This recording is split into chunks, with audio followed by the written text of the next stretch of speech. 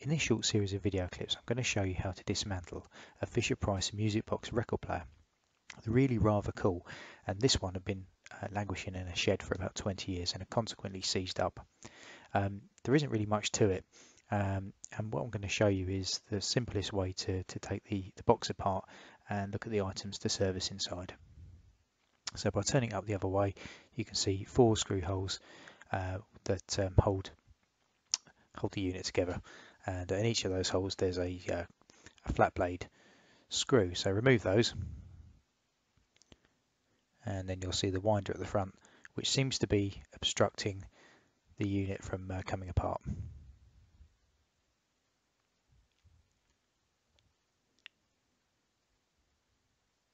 Now you're probably thinking, how does that come apart without damage?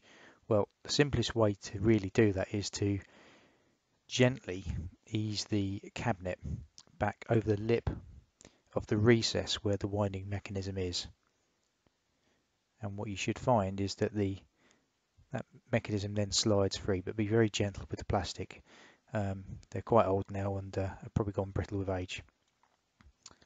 And you'll see what remains is the little mechanism there which restricts overwinding, which we'll cover a bit later.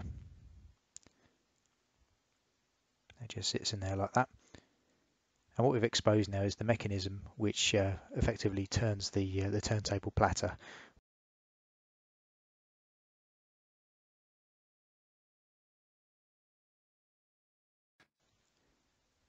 Now, assuming you've got the base of your turntable apart, you'll be able to see the winding mechanism inside.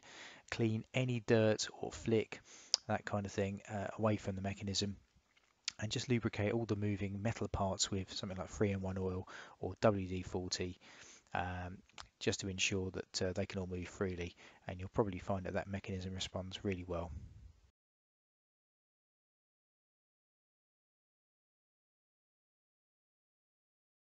The other thing to be aware of is the turntable. Now, obviously this is still the underside, but the turntable is held in place by one screw through there. Take that out, it's a little flat blader in this case.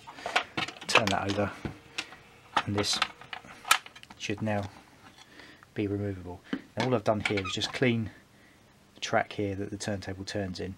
I've actually put just a slight trace of white grease, which is pretty stable type stuff, and just make sure there's no dirt and grime that could slow the turntable down so the record turns freely. Just turn that back over again, pop the screw back in.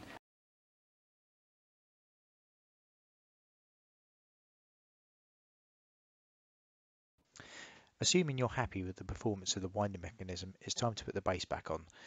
On this one I had to secure the area under the handle with a piece of sticky tape just to prevent it falling down. Also have ready the recess that sits in front of the knob there, just lined up with the top of the casing, ready to take the lid. Now you'll also have to have a couple of goes at this, as I did, just putting the restrictor mechanism in the right part of its cycle there to prevent overwinding. As I said, I had a couple of goes at that before I was happy with it. Once you're ready, place the lid back over the front there, making sure that the recess is behind the cabinet. Pay particular attention to that lip, and then just gently line up the recess there with the cabinet, and then pop the lid back in place, and you're ready to put the screws back in. And thanks for watching. Check out this channel for more interesting repairs.